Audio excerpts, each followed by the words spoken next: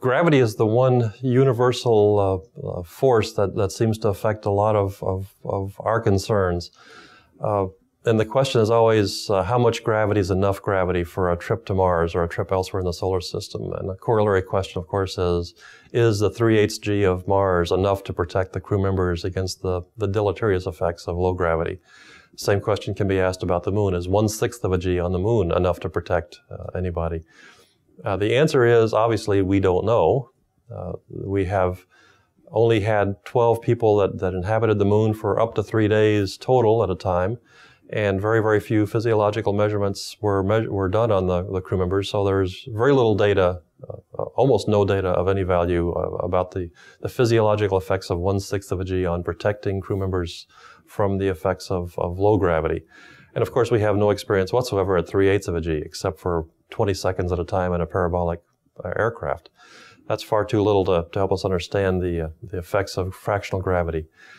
So there is a large area of unknown between 1g and 0g, and each scientist gets to fill in that space with his or her favorite curve. You might speculate that 3/8 of a g is 3/8 as good as 1g, whatever that means. You may speculate that 3/8 of a g is as efficient as 1g in protecting the body. You may speculate that 3/8 of a g has no beneficial effects at all, and each of those answers is, as of today, completely correct. We just don't know the answer. There was hope of putting a centrifuge on the space station for small animals and plants to allow us to fill in that unknown area between 1g and 0g. That centrifuge was de-scoped from the space station in earlier planning revisions. So right now we have no direct information. There are some studies that are being done, bed rest studies, immersion studies in the water, suspension studies of animals that suggest that there are non-linearities in the relationship between the G level and the effectiveness of gravity in protecting the body against the effects of spaceflight. But they're all speculative right now. The earliest results that I've heard, and just heard recently, suggest that 3/8 of a g may not be enough to make any difference, but that was a study that needs to be repeated and needs to be expanded on. So I will not be surprised to find out that we are at a sweet spot at 1g, and perhaps something much lower than that is of little value. Nor will I be disheartened to find out that 3/8 of a g or even 1/6 of a g are beneficial. Just don't know. If that sounds depressing, the important news is that the human body seems to accommodate to weightlessness quite nicely.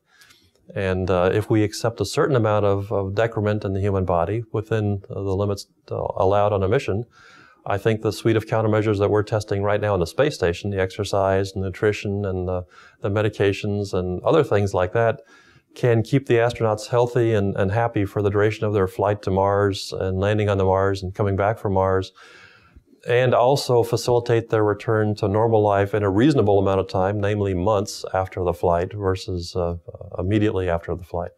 So it would be highly convenient to have artificial gravity on a long-duration flight to offload the effects of spaceflight on the human body, but I don't think it's mandatory. I think we can get there safely and efficiently and effectively with the countermeasures that we are developing now or can envision in the future.